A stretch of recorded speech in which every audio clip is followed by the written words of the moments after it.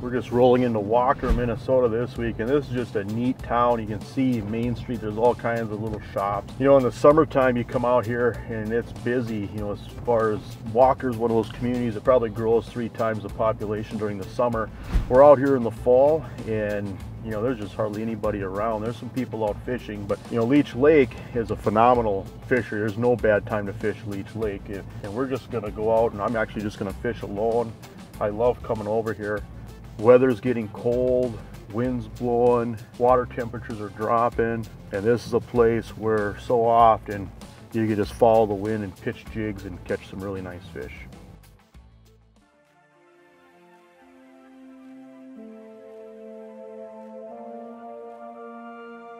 You know, these points, spots, you know, they're kind of big. And so a lot of times what I like to do, pull into a spot, is just look over the area with your electronics. If the fish are there, you're gonna mark them. And not only are you gonna mark walleyes, but you're also gonna mark bait fish. And so if you see clutter where it looks like bait fish, that's always a good sign. And a lot of times too, I like to use the side imaging. And what you'll see is you'll see patches of sand and you'll see patches of weeds. They're just a little bit different texture. And so I like to just swoop through the area. You know, some of these areas, you know, it might be a big flat or a point that might be several acres. And so you can just break down the water quicker. And these fish move so much with the wind. Since there's hardly any wind today, we're gonna fish where the wind was basically been pounding in here for a couple of days. And so we're gonna check this area out here and just see if we can find some activity.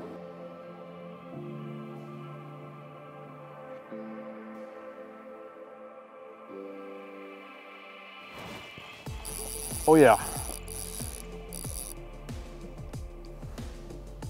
Love it when those fish stretch that mono. Oh yeah. They fight so hard.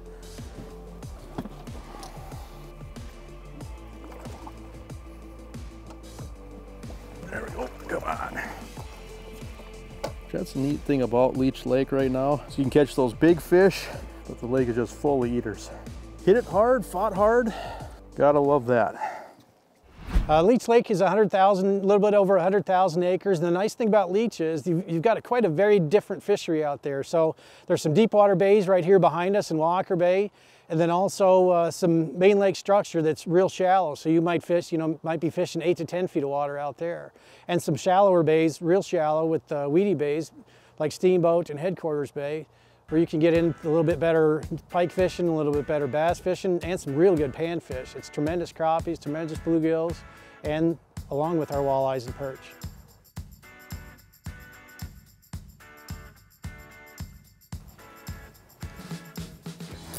There he is. Oh yeah.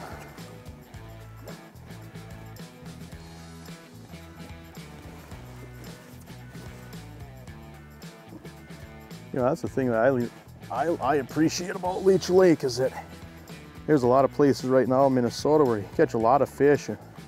If you're hungry for fish though, you're not gonna find anything. But Leech Lake, that's walleye dinner right there. Just lots of eaters, still opportunities to catch big fish, but you just come out here and catch a lot of fish. That's what I love about this.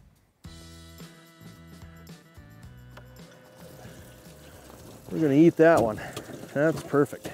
You know, what's interesting about these shallow flats and this shallow structure on Leech Lake is there's some areas where there might be rock reefs and rock points and stuff that we were casting to a harder bottom. But what's interesting about this in my mind is a lot of times it's really gradual, really subtle structure in that it might be 4 feet and then it might drop into 7 feet and then it might slowly taper off into 13 feet. It's really gradual. And on this gradual structure, you know, you're going to have these patches of these low-lying weeds, patches of sand, and it's all kind of mixed together. There might be a 10-yard stretch of cara, which is just a low-lying weed, and then there'll be some sand, and then there'll be another patch of cara, and then some more sand, just a patchwork, almost like a quilt, you know, where the bottom changes. A lot of times you can really pick that apart, especially if you're anchored or if you put a talon down. You can cast and be really precise with your cast, where the front of the boat, for example, off a particular angle, you might not get bit, but if you change and cast 45 degrees off the back of the boat, that's where every fish comes, and just how that bottom lays out. These fish, a lot of times, really relate to either the weeds or the sand. And that's part of the pattern each day, is figuring out what those fish are doing. There he is. Come on up. Oh yeah, nice walleye. And if you're looking to keep fish, You can have 4 walleyes per person a day. You know, I'm gonna throw that fish back. That's just a 20-inch fish, but 4 walleyes per person a day, 1 over 20 inches. So a pretty generous limit, but you can see, you know, you come out here, you catch plenty of fish to eat, a few big fish. It's good living on a jig. What's there to complain about? One of the great things we have on Leech Lake that we really appreciate is we have an input group process on the lake. So every year we sample it, and then we go back to this input group that we have, and they provide what they're seeing on the lake and what they think, you know, management decisions for the lake. We look at the management plan and go through that together, and then we revise that every 5 years. It really gives us a great chance to hear what people are seeing on the lake and let them know what we're seeing on the lake as well and manage the lake together.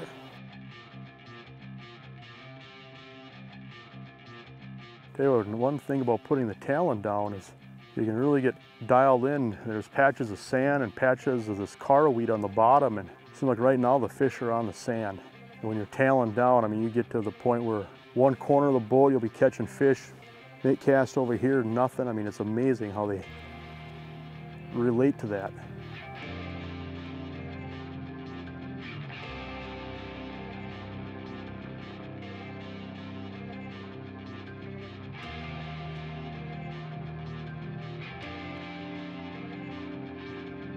Oh, there he is. Oh yeah. Fish don't like to get peeled off that bottom.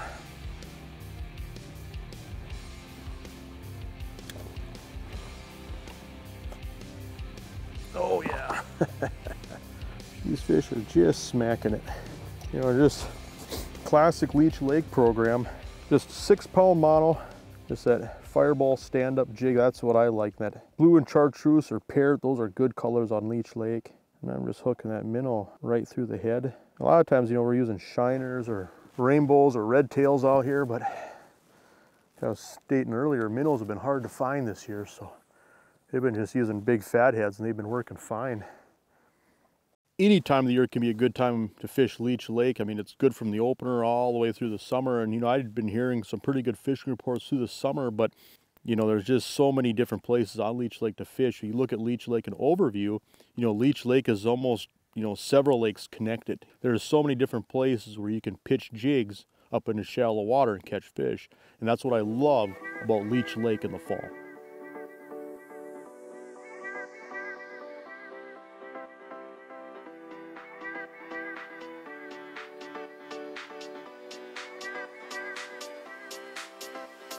Oh yeah, there you go. Oh, this was a better fish. Look at that. That is a good one. Oh yeah. Oh yeah, beautiful fish. Grab the net here. Oh, come up here. Oh yeah. You know, and this is just a situation where when I'm coming out to a place like Leech Lake, I'm looking on my phone on the weather app and just seeing what direction the wind's blowing. And so right now, you know, you can see there's hardly any wind out here. It's just kind of a foggy, cool fall day, but the wind's been blowing hard out of the east for a couple of days. We're just fishing those shorelines, those points where we're getting pounded by the wind. And I tell you what, there's a lot of fish in here. This is fun fishing. All right, get that fish in the water. There she goes. But yeah, you just see the leaves and there's weeds and debris floating around in here where that wind's been blowing along the shoreline. So kind of a deal where we're fishing yesterday's wind. But when we first came through here, 13 to 10 feet of water, we were just marking fish through here. And actually we popped a couple of them here. I actually put the talon down here and just walked around the boat and fan casting, but there's a lot of fish in here. Jason Mitchell Outdoors is brought to you by these industry leaders.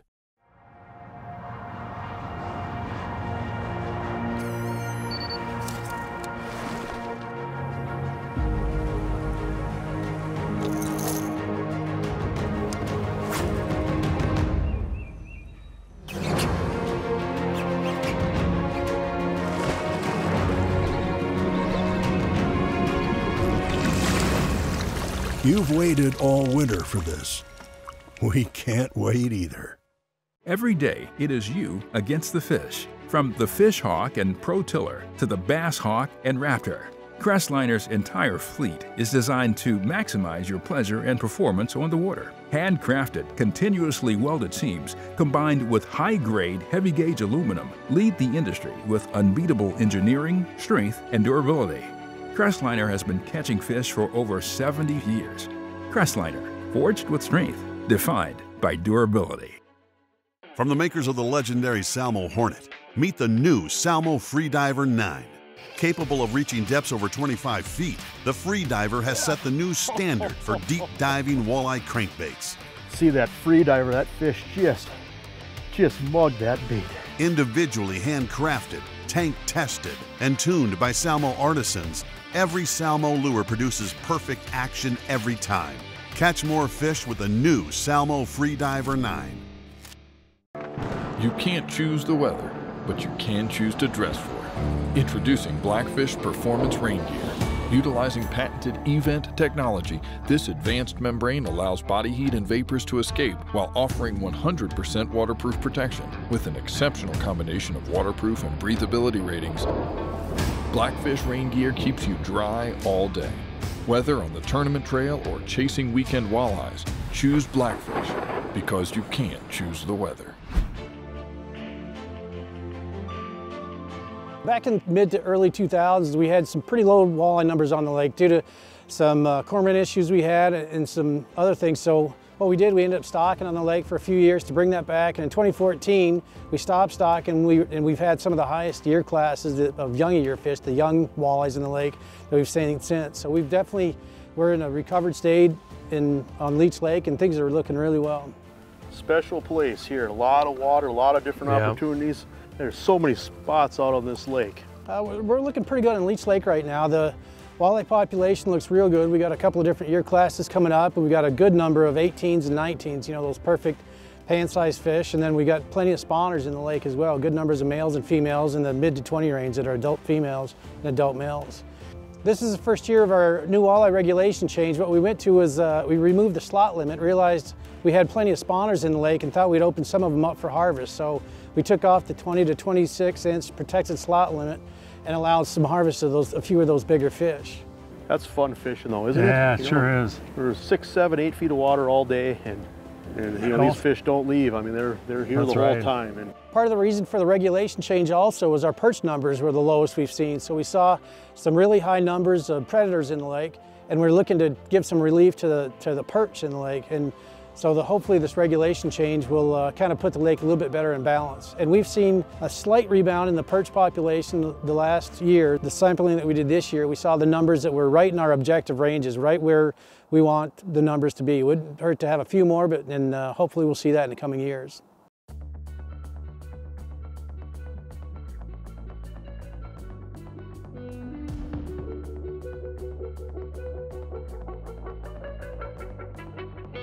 Now you can use braided line, you can use monofilament.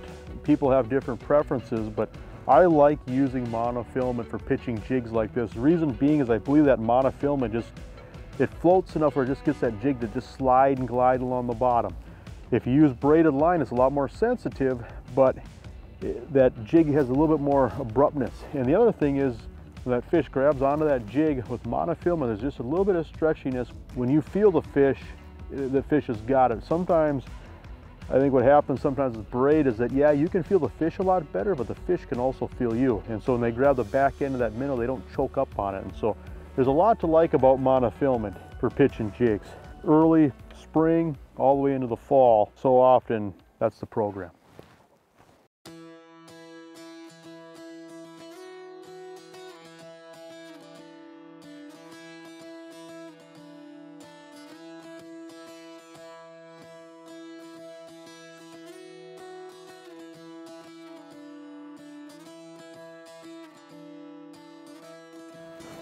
Oh, there he is.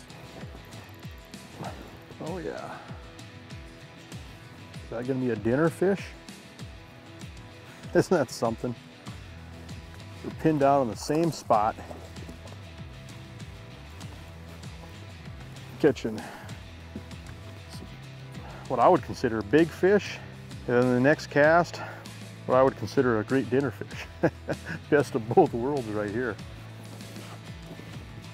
You know, what's really struck me about Leech Lake the last few years, just the number of different year classes that I'm seeing just with fishing, you know, where you're catching small fish, which is a good omen for the future, but are also catching enough big fish where, you know, it's fun. Oh, these fish have shoulders. Oh, we're out. Oh yeah, look at that. Water's just clear enough where you see down about 5-6 feet. I'm tired yet.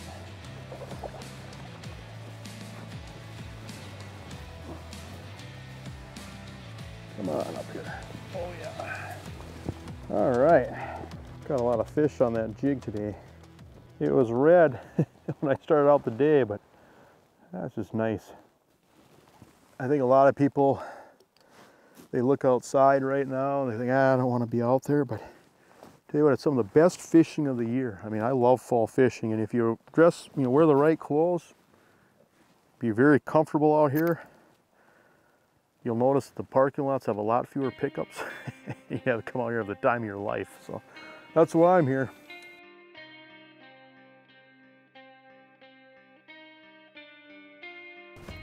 Oh, good fish.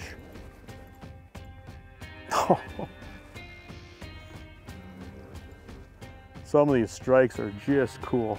I don't ever get tired of this. Catching fish like this, pitching jigs, probably in about 7 feet of water. Oh, come up. Oh yeah, look at that. That is a walleye there. Look at that, I can't even see that jig. Isn't that something? Oh, look at that. Oh, come here, big girl. Oh, yeah. Look at that. Oh my. Look at the belly on this fish. Just a fat fall female. You know, these fish are starting to put eggs on too. Look at that. Oh, come out here. They got big teeth. They get caught in the net. That's Leech Lake walleye right there. Wow, that is gorgeous. Just hooked right in the roof of the mouth. That stand-up jig just kind of skips through some of that cara and some of that sandgrass that's on the bottom, but that's a nice walleye for Leech Lake right there. All right, get that fish in the water.